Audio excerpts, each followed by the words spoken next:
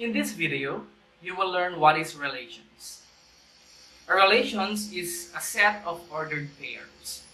Aside from ordered pairs, a relation can be also represented by four different ways. First, we have the table of values. Second, we have the mapping or arrow diagram. Third, we can also be represented by a graph. And fourth, can be represented by a rule. A set of ordered pairs is composed of x-coordinate and y-coordinate. The x-coordinate is also known as the abscissa, and the y-coordinate is also known as the ordinate. Let's say we have the following ordered pairs. We have 0, 6, 1, 5, 2, 4, 3, 3, 4, 2, 5, 1, 6, 0. We know that the first point is also called the abscissa or the x-coordinate, and the second is the y-coordinate or the ordinate. Now, let us name it using our first, the table of values.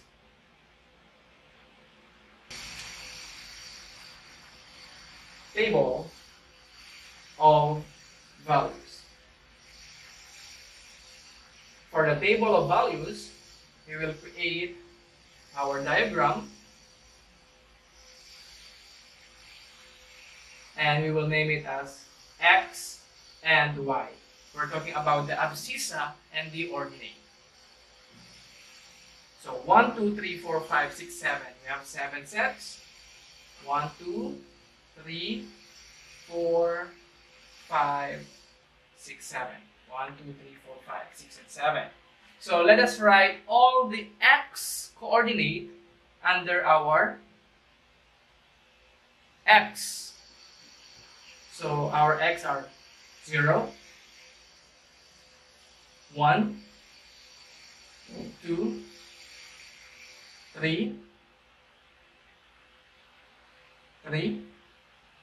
4, 5, and 6.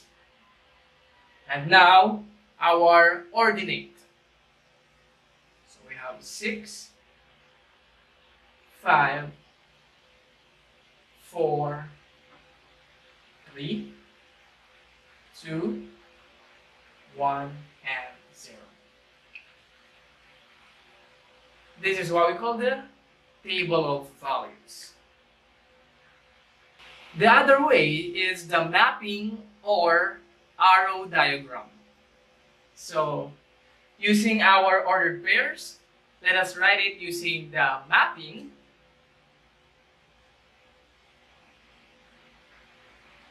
or arrow diagram. So in this case, we have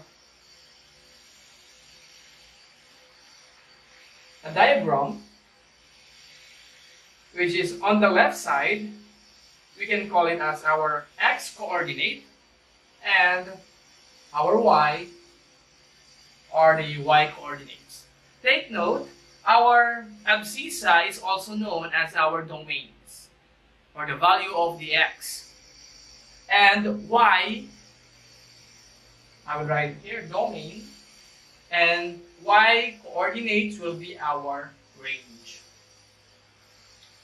Now let us write all our abscissa or our domain. So 0, 1, 2, 3, 4, 5, and 6.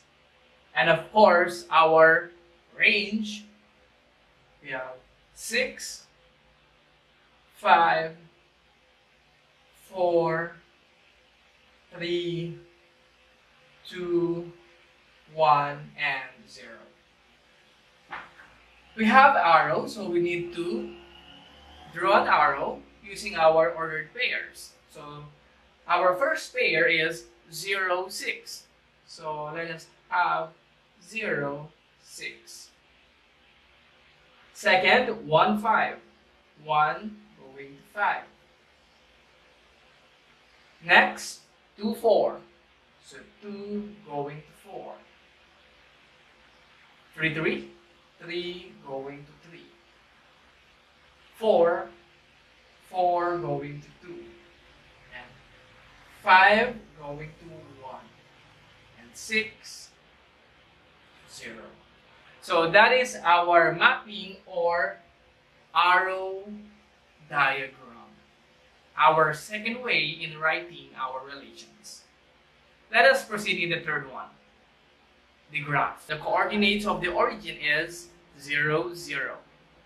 That means on the right side of our vertical line, we have the positive 1, 2, 3, 4, 5, 6. And upward, we have also the positive numbers 1, 2, 3, 4, 5, 6. On the lower part, we have negative numbers, negative 1, negative 2, negative 3, and so on. And on the left side, we have the negative numbers, negative 1, negative 2, negative 3, negative 4, negative 5, negative 6. This time, we're going to plot the points in our ordered pairs. So 0, 6, where is 0? X is 0, then Y, positive 6. So 0 going to 6. Next, 1, 5. So 1 going up to 5. Next, 2, 4. 2, 4. 2 going to 4. Next, 3, 3. 3 going up 3. Next, 4, 2. Next, 5, 1. And last, 6 for X and 0 for Y. So this is now our plotted ordered pairs. So we plot it in our rectangular coordinate system. Then we can connect the dots or the points. This is now our graph. And that is a linear function. So this is on how to plot the different points using our graph. And that can also be represented as our relation. Now let us proceed to the last one. We have the rule. Okay, rule or rules. In this case, take a look at our x coordinate and y coordinate. So our rule is, if I am going to add the abscissa and the ordinate, the sum is 6. 1 plus 5, the sum is 6. 2 plus 4, 6. 3 plus 3, 6. 4 plus 2, 6. 5 plus 1 is equal to 6. And 6 plus 0 is equal to 6. So our rule is that if I am going to add the x coordinate plus y coordinate, that is equal to 6. So this is our rule. So those are the 4 ways to represent our relations. First, the table of values. Second, the mapping or arrow diagram. Third is using the graph. And fourth is using rule. So thank you for watching Señor Pablo TV, that is the relation.